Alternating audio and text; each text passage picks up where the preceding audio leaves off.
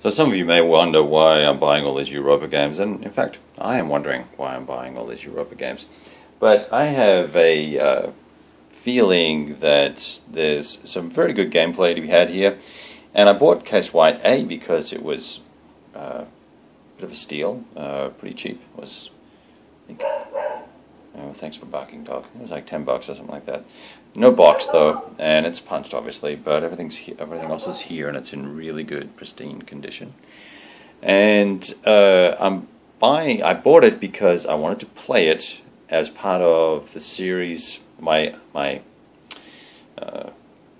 goal of attempting to play all of World War II through each theater, each major conflict, and each major battle. And I couldn't really think of a better title than Case WWII to reflect the 1939 invasion of Poland.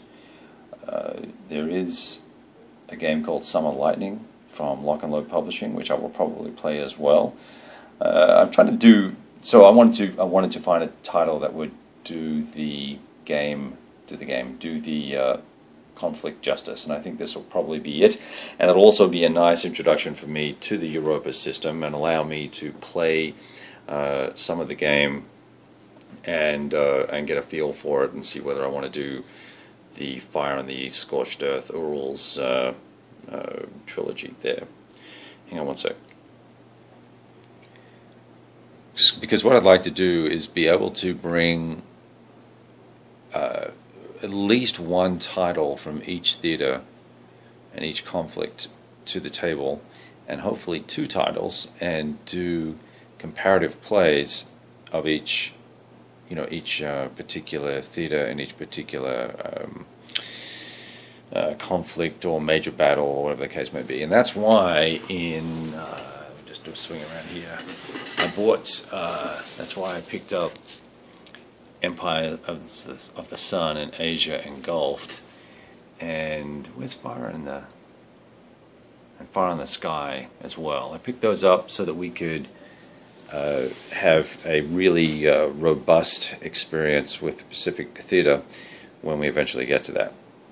So right now we've got the Blitzkrieg Legend played. So we've done the 1940 Fall of France, and I played that game twice. I don't have a second game to play the Case Yellow scenario that I really am that interested in. We are in the midst of DAC 2 right now. We're doing our second playthrough of that game, and that will cover the African campaign through 42. So at some point in the next few months, I will get the Case WWII game done, and then pick one or two titles to play through the Eastern Front.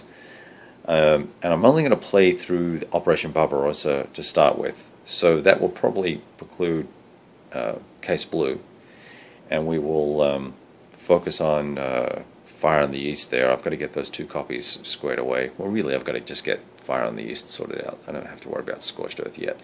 But once we get to Case Blue, then we've got some interesting opportunities to either play some piecemeal scenarios or set the entire thing up and try and play it solo with Guderian's Blitzkrieg there.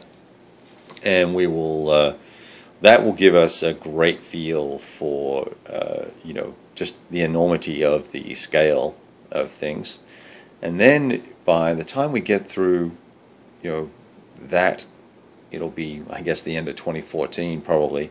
But we'll then have to start thinking about what we're going to do about Normandy, and I really don't have a lot of good titles for that era. I do have Atlantic Wall somewhere, but that's a bit of a pig. I remember playing that in my younger days. All right, that's it. That's all I wanted to share with you. I just got that in the house, so I thought I'd share that.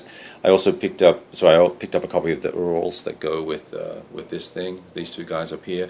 It's literally just 3 or 4 maps and some extra rules and errata and stuff. And we'll carry on from there. Talk to you soon.